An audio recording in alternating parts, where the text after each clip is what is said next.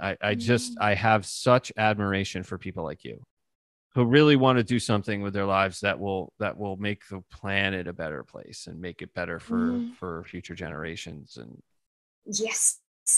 it's hard to say without, because there is so much cynicism in the world. It's hard to say without people thinking that you sound corny or a dreamer, too idealistic or something. But honestly, it's true, and yes, it is. it's just true.